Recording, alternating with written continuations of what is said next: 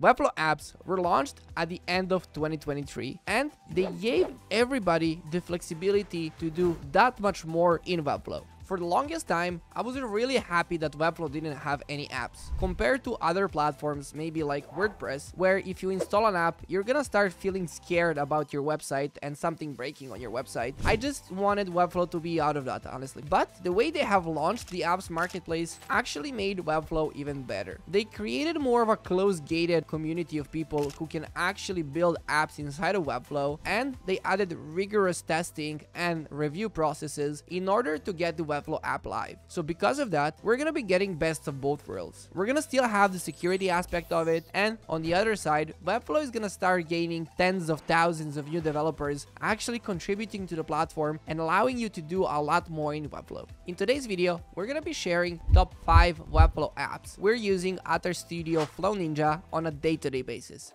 The first app is gonna be Wiz.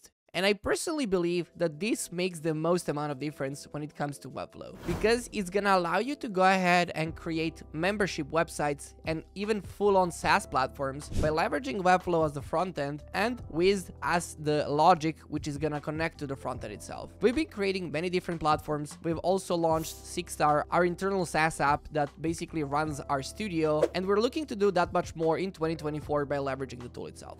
Xano. This one is actually making everybody no code. It's a backend database. You have a Webflow app for it, which is gonna allow you to either use APIs in a much easier way and to get the data from APIs in a single place. And on the other side, if you combined Wiz, Xano, and Webflow, you're gonna be able to create full-blown SaaS platforms, which can be as complex as you want them to be. And compared to Bubble, they can also be really, really pretty. Because in my opinion, Bubble is also a great SaaS no-code tool platform to build no-code apps on, but when you combine these two apps and Webflow, it's gonna be a lot easier to develop pretty things and to develop front-end on Webflow compared to something like Bubble. DataGoat.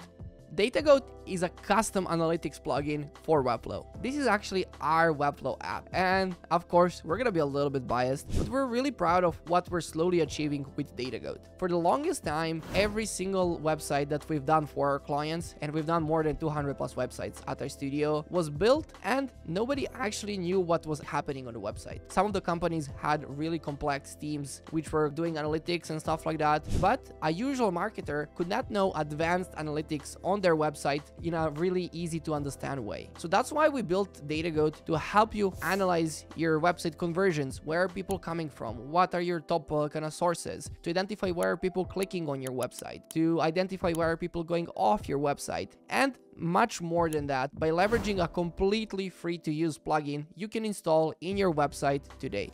Webflow. Webflow is gonna allow you to host and serve videos on Webflow directly without using any third-party software. This might sound unnecessary and not needed, but actually most of Webflow websites are gonna have videos. If you wanna have a completely branded experience and not lead people away from your website over to YouTube or pay some hefty loading fees for, like either Vimeo or Amazon, Webflow is gonna be a great tool for you to go ahead and use to upload videos to your Webflow website and to also manage how they're gonna be looking like and to make sure that everything you're presenting on your website is on brand. SEMflow. Even though Webflow has all of the SEO features out of the box added to the platform itself, if you want to go ahead and have a buddy near you who's gonna help you optimize your website that much more, SEMflow is gonna allow you to have a little bit more advanced SEO functionality directly in Webflow. It's gonna allow you to go ahead and scan for keywords, figure out which keywords you want to rank for, scan the speed of your website, and more of those things, which are gonna allow you to, in the end, create a better website and to optimize your Webflow website to rank better on Google. It's a really good tool if you're starting out or if you're a freelancer and you don't have additional SEO people who are going to be helping out and actually creating maybe the SEO strategy and using some of the more advanced tools like SEMrush or other. There must be an app that we've missed so far. So if you have something you're using on a day-to-day basis in Webflow as a Webflow app, or on a Webflow app that Webflow really needs to add, maybe we're going to be the one developing it, you can leave a comment down below and we're going to make sure to answer and test it out at our studio.